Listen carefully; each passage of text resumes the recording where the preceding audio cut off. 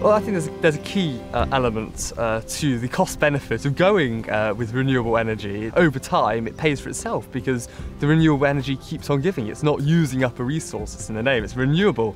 So I think the economic argument definitely counteracts, even if you don't believe in climate change, the economic argument is still fundamentally secure there. We see in the States where energy prices, states have moved, even though they're not necessarily pro-climate, they've moved to renewable resource because they recognise the brilliant cost benefit that it provides. We ought to see the UK committing to even more ambitious targets. We see China committing to more ambitious targets than it was before, and America kind of saying we need that global leadership. So I do hope from the next election the Isle of Man will follow in that ambitious pathway, and we'll start to see much more climate action and improving our natural environment and cutting down our emissions.